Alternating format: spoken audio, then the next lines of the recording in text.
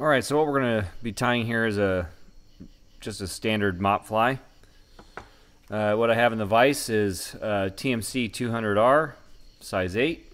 You can tie these things down to like a 12, 14 maybe, if you got a like 3 long or 2 long hook, something like that.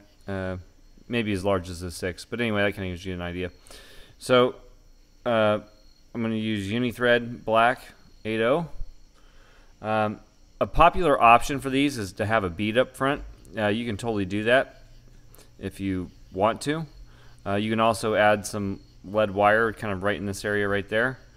Or you just kind of let it get wet and stay just below the film and pick off some bluegills, or you know, trout go after these too. So anyway, so I'm just going to start my thread pretty much just right behind the eye, and I'm going to work back. It doesn't have to be pretty.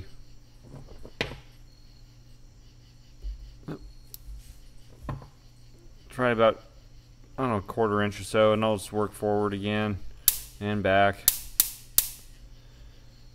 Alright, so next what we need to do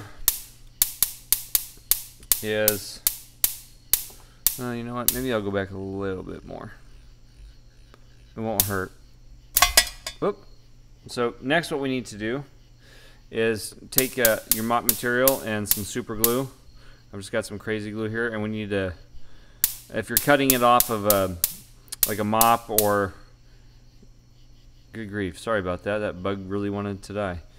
So if you're cutting it off of a mop, or like this is like one of those little hand wipe things like I was saying, you want to take this and dab it with super glue pretty generously to make sure that this part here, that part there doesn't come unraveled. And then I'll also take a little super glue and just kind of dab some on right there. Now I want to move this up. Now when you do this, this is going to kind of flare forward a little bit, so keep it a little bit back behind the eye of the hook. I'm just going to start wrapping it in, literally just kind of positioning it. I'll tie it forward a little bit. You can kind of see how it flared forward there, and you got some material coming forward, so you know, just be mindful of that. And we'll just kind of cross back over and capture this.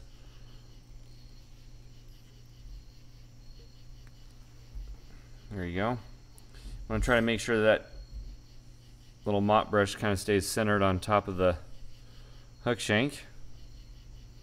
That's pretty good. And I'm just going to kind of loosely cross wrap some of this stuff in. Perfect. Good grief. Sorry, that's my bug zapper. So next I'm going to use is Ice Dub in Peacock. Black is a very popular color. You can also add soft tackles to these if you would like. And I'm just going to take this dubbing and kind of do this number, pull it apart so that I can kind of get all my ice dub running in the same direction. I'm just going to turn that to the side. You can wax your thread here if you want. I don't find it particularly necessary, I guess. I don't know, I guess maybe I just consider this like a throwaway fly, if you know what I mean. Like if you lose it, it's not a big deal. It takes about 2 minutes to tie one. I know the video is a little longer than that, but I'm trying to explain. So anyway, we're just going to start wrapping this in.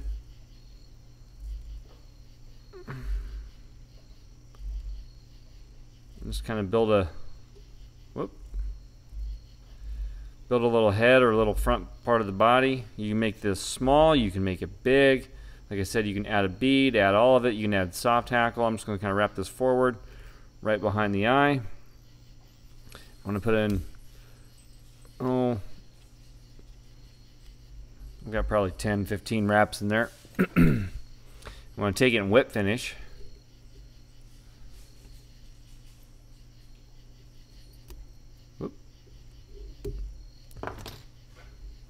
And you can pull that away. And then if you want, you can kind of take a little toothbrush or some Velcro or something and kind of rough this up. And when I do that, I kind of draw it to the back to make it look like legs or shedding body or something like that. So there you go. I know this is like amazing, like the shortest demonstration video I've done, just over 5 minutes. But that's literally how easy this is to tie. It's super effective. You can catch numerous species of fish with this thing. This is, like I said, kind of a throwaway job. You know, you tie 10 of these up, several different colors, and if you lose them, whatever, pass them out, and they're effective.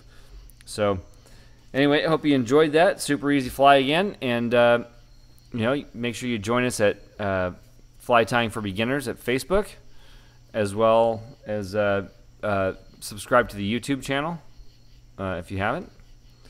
And we'll see you soon. Happy tying.